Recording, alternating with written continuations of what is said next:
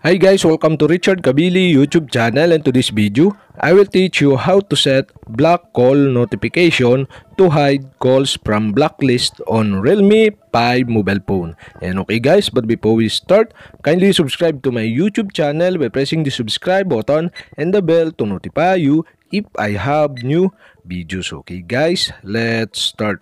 So okay guys, you all have to do is go to setting in your Realme 5 mobile phone.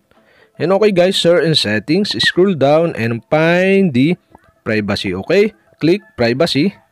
And okay guys, sir, in privacy, okay, below you can see the harassment and fraud prevention. And okay guys, here in harassment and fraud prevention, you can see the block and filter. Okay, click block and filter.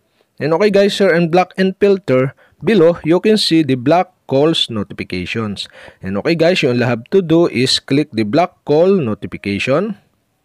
And okay guys, the block call notification is set and to show all. And okay guys, you only have to do to hide calls from blacklist is select the hide call from blacklist here in this pop-up. And okay guys, we have successfully set the block call notification to hide call from blacklist on Realme 5 mobile phone. And okay guys, if you have a question, kindly comment below. And don't forget to hit the subscribe button and the bell to notify you if I have new videos. Okay guys, thank you for watching.